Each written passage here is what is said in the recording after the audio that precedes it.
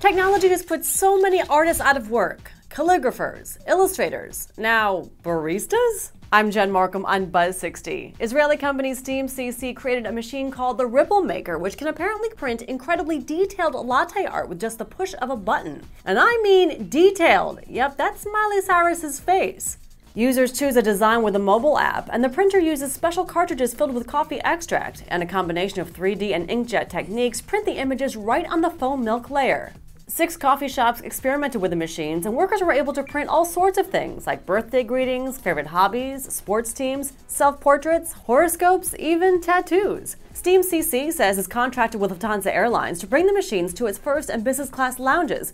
I have something I'd like to print in one of those pours. And at $1,000 plus a $75 per month subscription service, it's not really a machine for home use.